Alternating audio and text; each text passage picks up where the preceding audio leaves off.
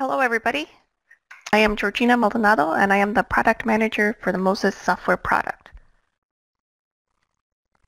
And this is Loadout Tech Talk 2. I'm going to do a presentation and I have broken the presentation up into the loadout analysis and part of the jacket analysis and then the barge analysis.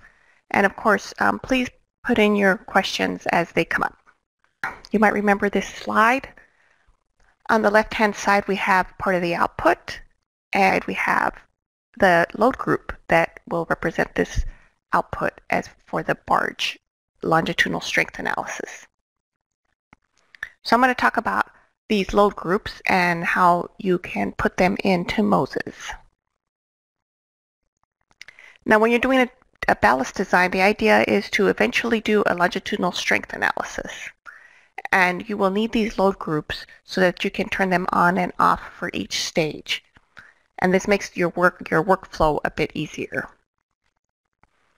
So this is a cartoon rendition of where we were at, and for Loadout Tech Talk 1, and for position stage 10, we have the jacket partially on the barge. So here is a cartoon jacket, and you see that there are some skid shoes, and that it is being slid onto the barge. And as far as the barge is concerned, that's the green part, you have some spread load, and that's what the green arrows are meant to represent. The load from the jacket to the barge is being spread over that area. So if we were to look at this problem as we did in the university, we have our beam, and we have our distributed load for the buoyancy, and then we have our two loads that represent the load of the jacket. So now in the next few slides, I'm going to talk about how to represent these different types of loads in Moses. So here we have the load F cargo, meaning that it could be a jacket or a deck, but right now I'm just leaving it as F cargo. It is a distance 200 length units from the bow. And I have put in the commands that you put either in your data file or in your command file as part of medit. And remember, medit stands for model edit. Now you notice that for the part cargo, I have used the option -ldist, and I have spanned it over just one length unit. And for the light ship, right, I did not even use the L ship letters. I just left them as a barge. And I did not use an ldist. And we will see that when you don't use an ldist, Moses just puts it in as a point load.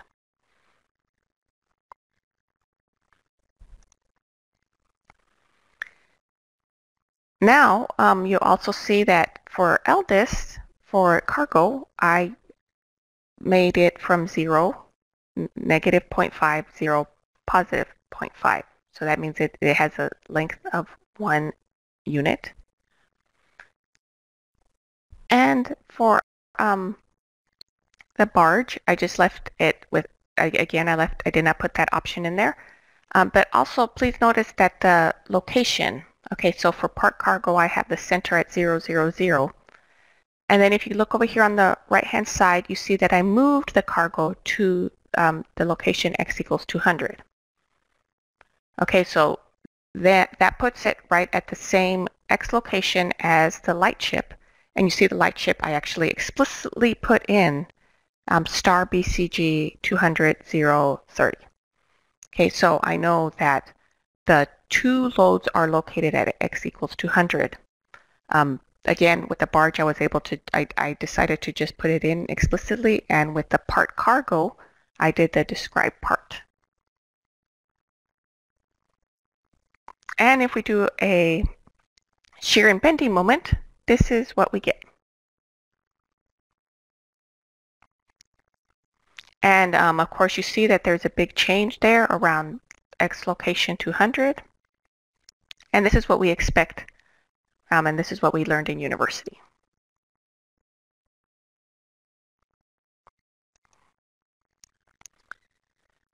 Okay, but usually our light ship is spread over the entire barge. So for this,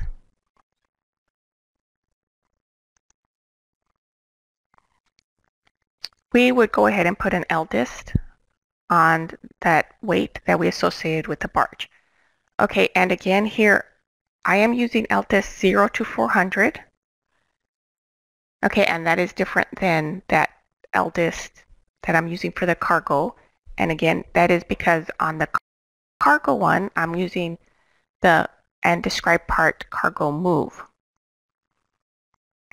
Okay, so you can see that for the barge, there's also a part barge. And since I am not moving that part barge, then the X coordinate system for that part barge remains at the bow.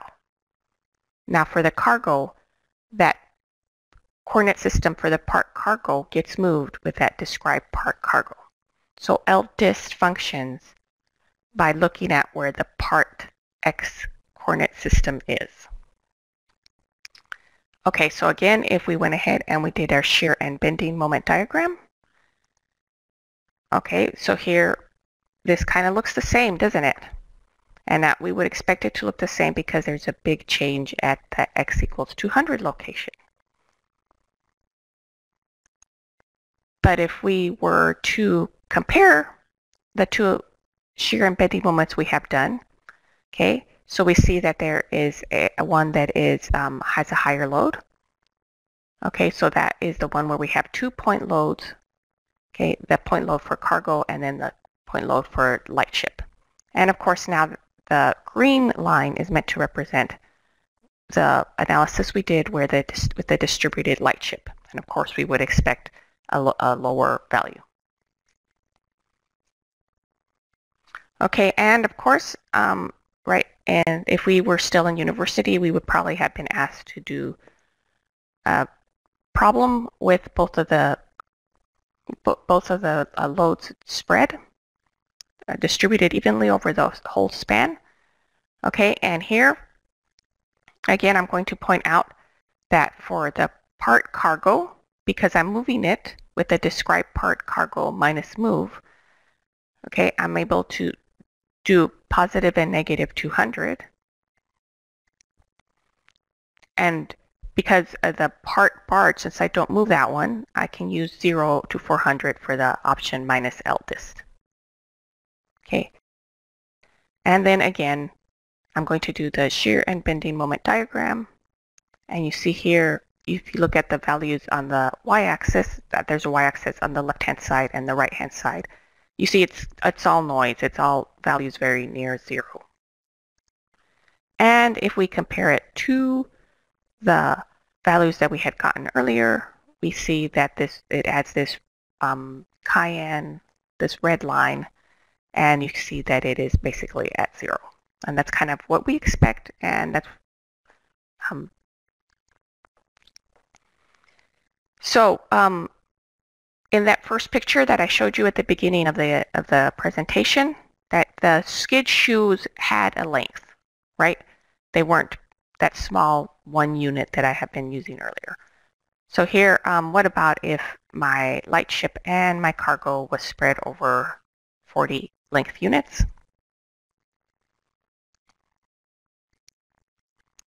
Okay, so here we have on top, I have the barge, so it's negative 180 to 200. And then for the part cargo, I have plus and minus 20. Again, I'm moving the cargo with describe part cargo move. And here we added that blue line, and you can see that it is just not as large as that first line where we had 2 point loads.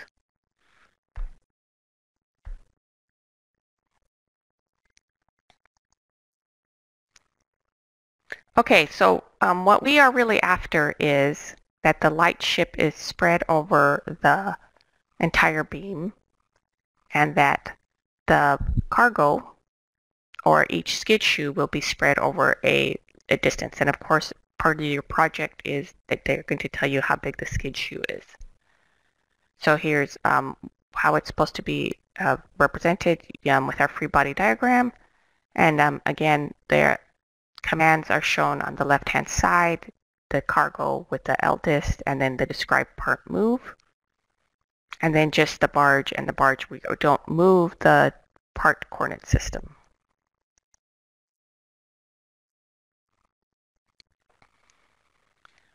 Okay, so this is stage 10 from the Loadout Tech Talk. Okay, some of you might remember it. And this was our jacket, and we are sliding it onto the barge. And if we look at it closely, we have all of these hard points. Okay, so this is where I have been told that there are some skid shoes or some support that will transfer the load of the jacket onto the barge. Okay, so putting it into our free body diagram that we have been working with, we have on the bottom, we have all the buoyancy, and then we have the light ship, and then we have the sets of arrows representing each one of our skid shoes. And the figure was getting kind of crowded, so I did not put in every single skid shoe. There were 9 skid shoes, and we're going to distribute them over 4 length units.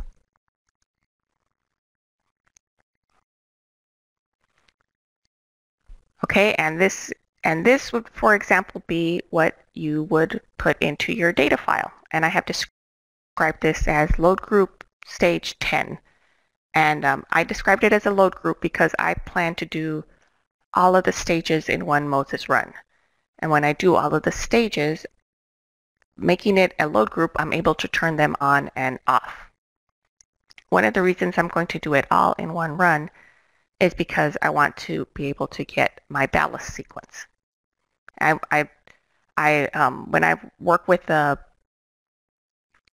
yard, I talk to the people manning the pumps, and of course they don't like to be putting water in and taking it out.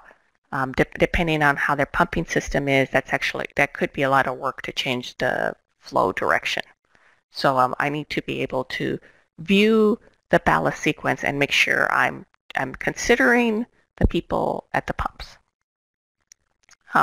So lines 39 to 47 are the node locations, and then lines 48 to 56, that is the load that I got from that restraint load report.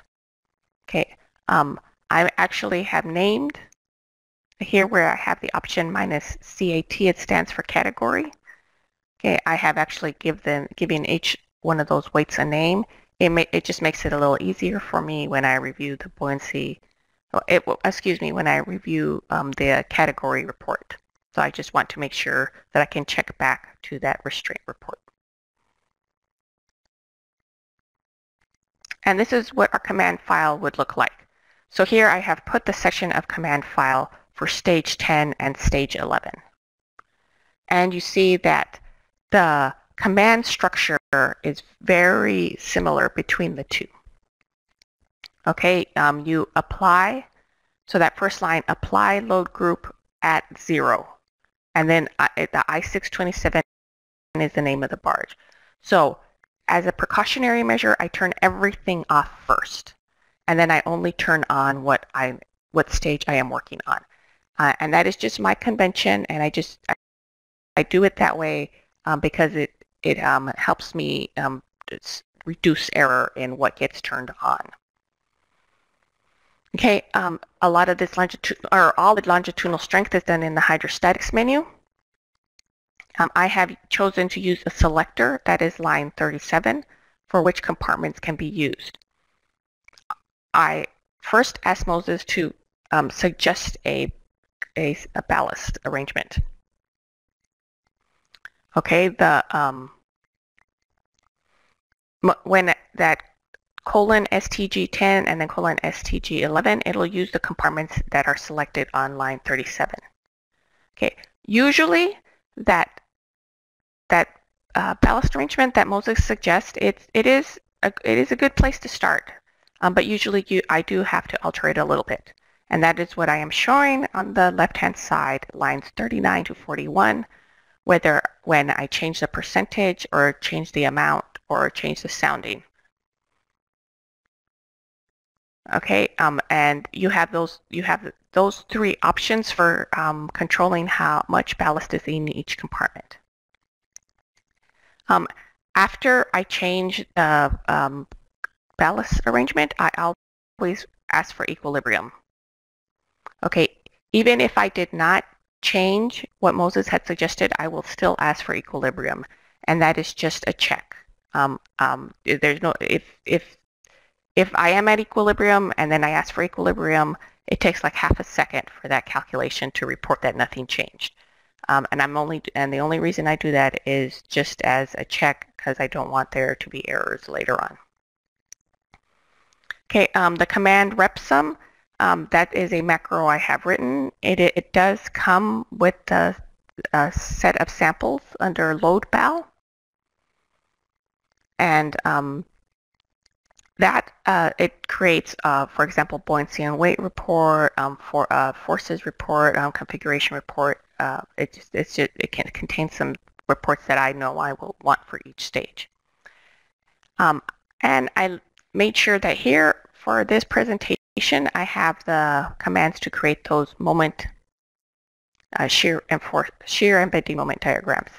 So that's lines 44 to 50. Okay, so once you are at equilibrium, all you need to do is type in moment and then your allowables. Report will put your results to the output file. And I put this plot command. This is the most common plotting of that set of numbers.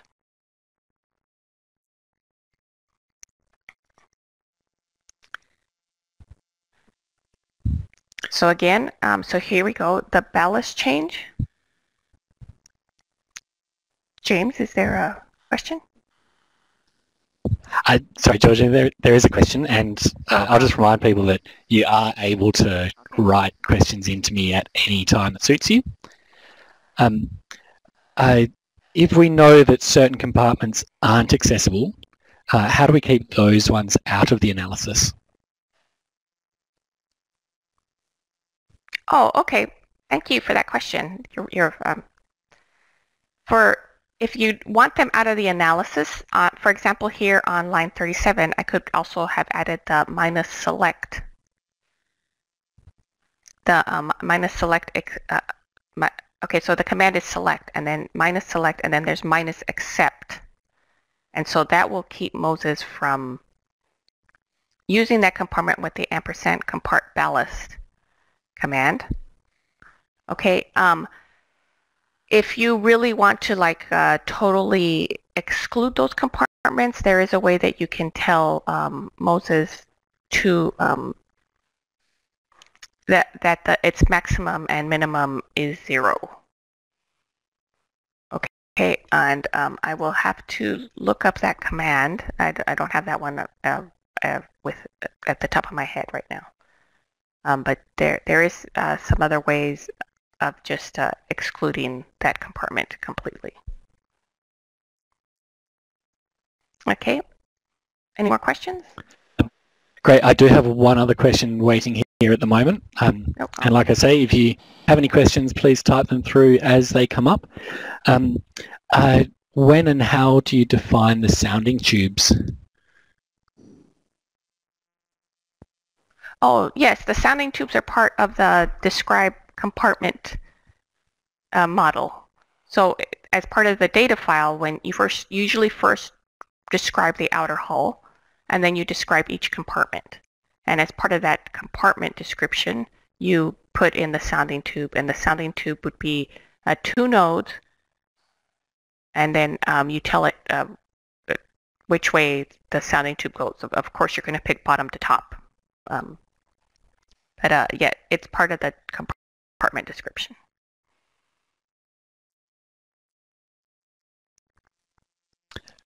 Thanks, George. That's all I have for right now. All right, great. So again, lines 37 to 41 is the ballast arrangement. 42, you check for the barge condition, draft, roll, and trim. And then what I'm showing here is lines 43 to 49 is the how to report.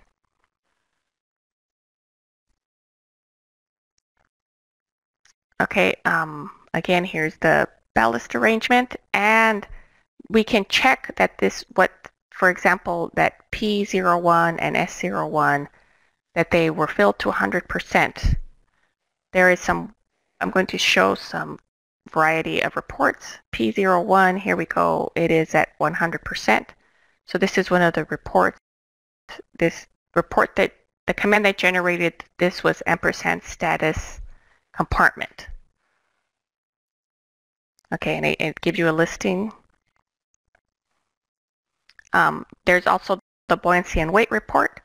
And here again, we see, for example, P01 and P02 were filled to 100%, and the sounding is 10.97, which is actually 11.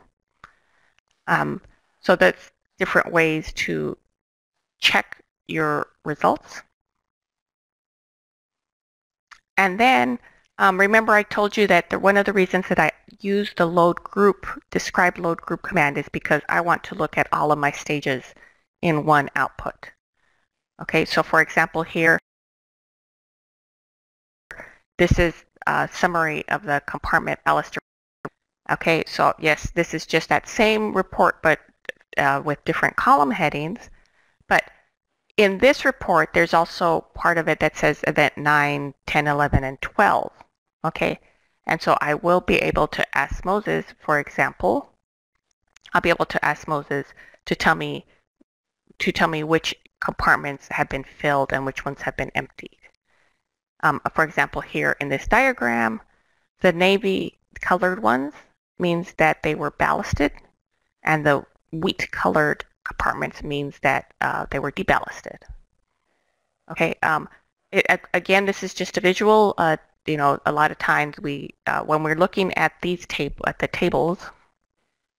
a lot of times when we're looking at these tables, it's hard to completely comprehend what is really going on, and a lot of times a picture helps us understand a little bit better.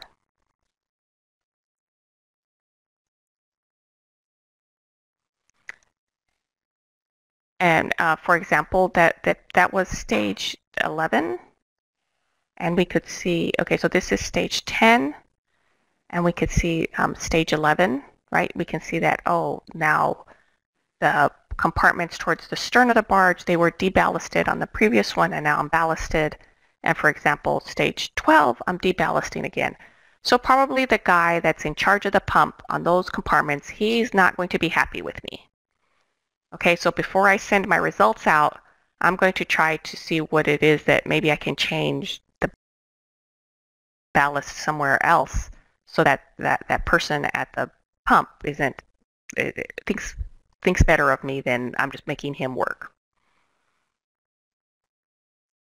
So you see event 12, I did a little better with keeping it to be deballasted, but he's probably going to be unhappy with me again on event 13 where I changed his flow direction.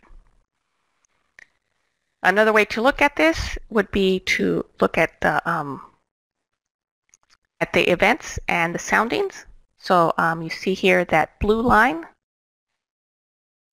That blue line, it's this sections here for 12 to 14 where I'm making a lot of those pump handlers. I'm making them unhappy with me. I'm probably going to have to go back and redesign this ballast sequence.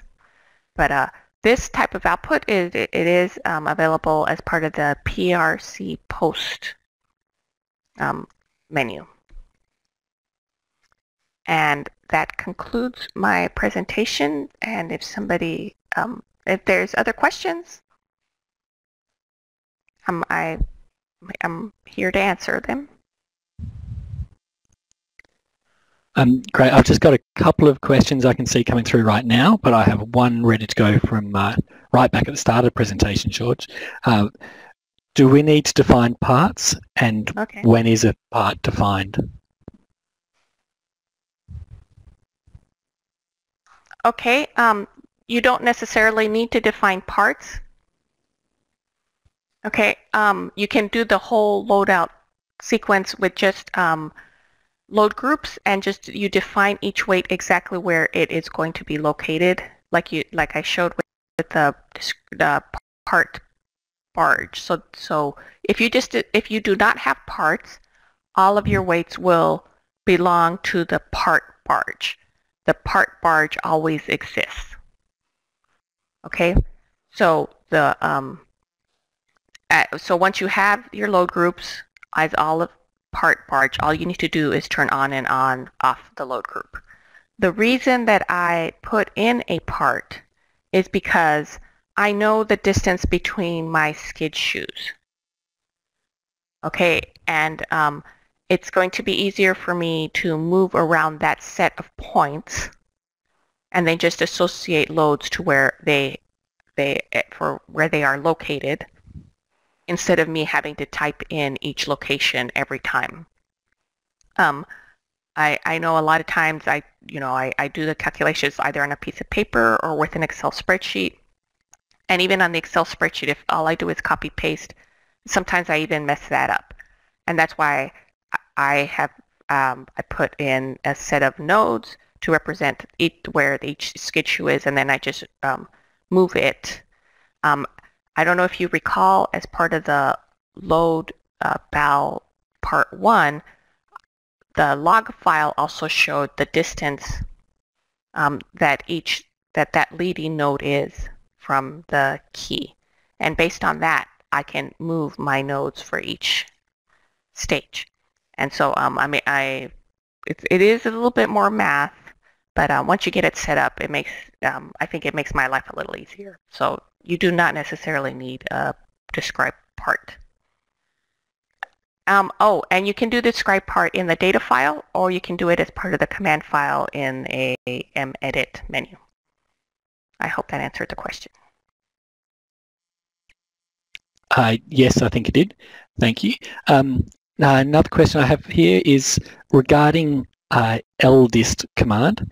I understand that that it distributes the load uniformly along a vessel. However, for a typical vessel, it's not uniform. Can you describe the non-uniform? Oh yeah, so you can, well, one, you can put in several pound weights, and then put the ldist for each section. I get for each longitudinal location. Okay, so this is really just distributed them along the x-axis. Okay, so if you know how far, if you know for example, your crane, if you happen to have a crane, if you know what distance your crane takes, you can put just a pound weight under the describe part barge.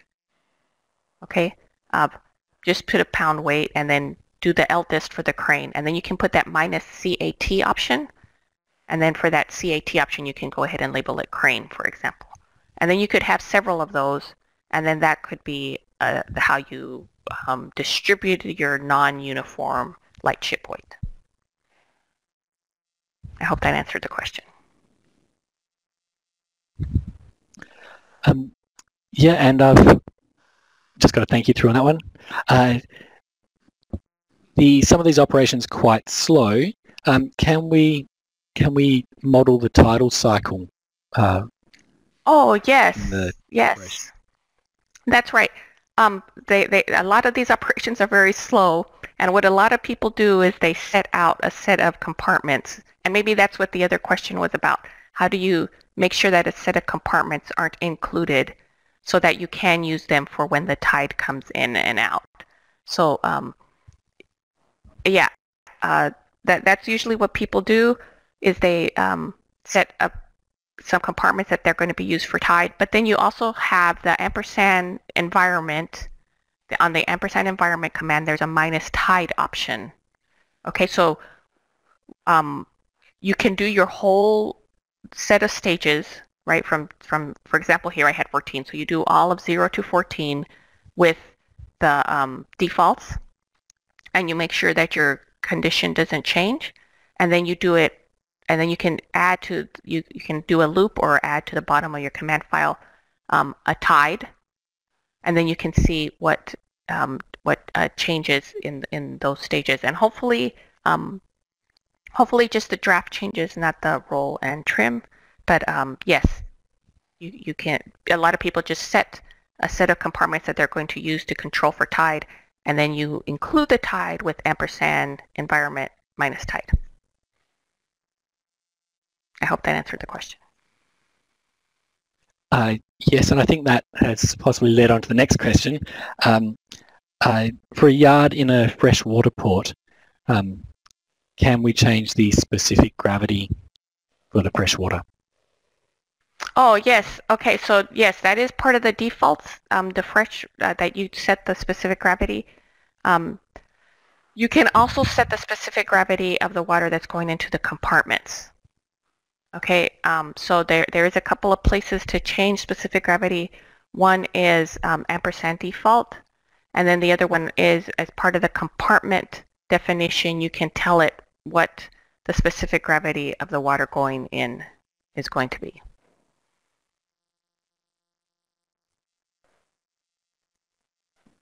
Okay, I hope that answered the question. Great. That does. Now, I have a couple of people that have asked about the input files. Now, they are available in the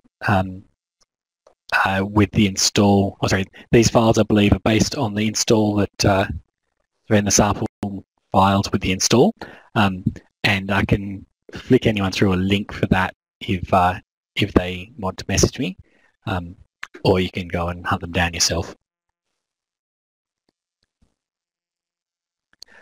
Now, unless there are any other questions that anyone's about to send through, that is the end of the questions I have, Georgina. That's great. Well, I'm really happy people attended today. I appreciate your time.